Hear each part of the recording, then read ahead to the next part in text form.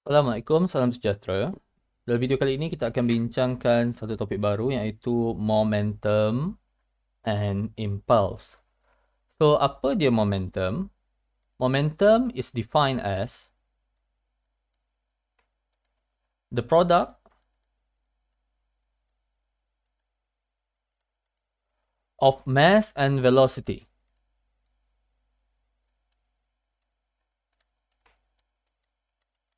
So, apabila satu-satu objek yang mempunyai mass m bergerak dengan velocity v, kita akan cakap objek itu ada momentum. Yang mana equation momentum dan juga definition momentum is given by P is equals to mass times velocity. Now, momentum adalah vector quantity.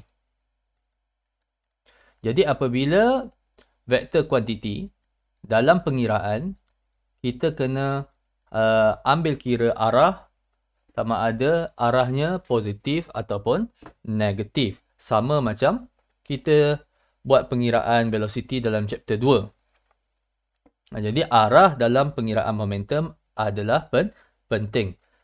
Kena betul-betul kita define arah sama ada positif ataupun negatif dalam kita punya pengiraan.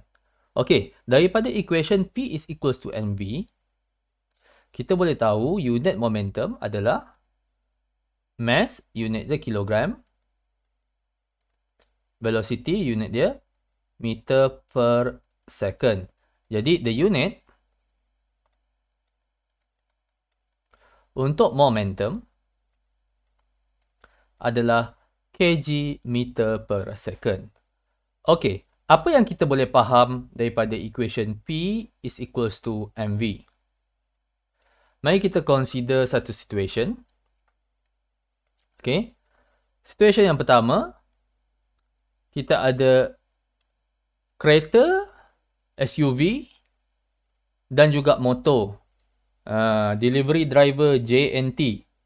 Okey, jadi kedua-dua SUV dengan JNT punya delivery driver ni bergerak dengan velocity yang sama. Okey, so obviously kita tahu bahawa kereta, okey, let's say kereta ini objek, saya label sebagai M car lah. Kereta, mass-nya lebih besar daripada mass motorcycle. Okey, jadi kalaulah velocity-nya constant, kedua-dua objek velocity-nya constant, according to P is equals to mass times velocity. Okay, kita boleh cakap bahawa the momentum of the car is larger than momentum of the motorcycle. Okay, because the mass of the car is much larger. Okay, so this is in case kalau velocity-nya sama. Bagaimana pula kalau velocity-nya berbeza? Mari kita tengok. Let's say we have two cars, identical cars. One with velocity 80 km per hour and another with velocity 110 km per hour. Now, disebabkan mass 1 sama dengan mass 2, okay, apa yang kita tengok kat sini adalah kita tengok nilai velocity. Semakin laju satu-satu objek, semakin besar momentum objek berkenaan. So, momentum bagi objek 1 is larger than momentum bagi objek 2. Nah, ini kita boleh tengok kalau berlaku pelanggaran sebagai contohnya. Kalau kita dilanggar oleh SUV, sudah tentu damage-nya lebih besar daripada kita dilanggar oleh motorcycle dengan hal laju yang sama. Kalau kita dilanggar oleh kereta dengan kelajuan 110 km per hour, lebih teruk damage-nya berbanding dengan kereta yang bergerak lebih perlahan, 80 km per hour. Jadi, itu dia yang saya boleh cakap tentang momentum. Okay. So, bagaimana pula dengan impulse? Impulse pula, kita boleh definekan impulse sebagai the product of force and the time interval. Okay, so the product of force and the time interval. Okay, dari segi equation, kita boleh tuliskan definition impulse ini sebagai simbol bagi impulse adalah J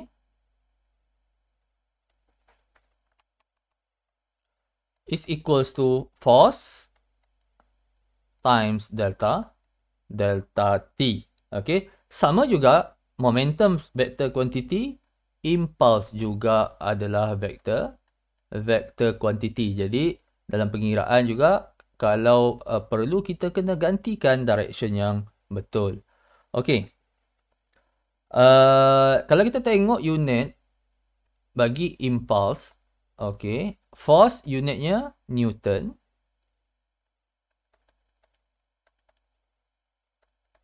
And that time interval unit dia second. Jadi Newton second adalah unit bagi impulse.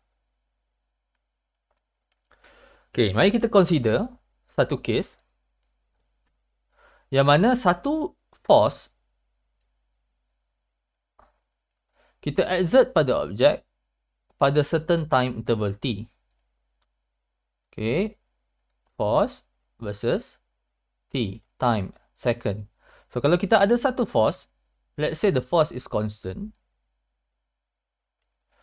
Okay, the area under this force versus time graph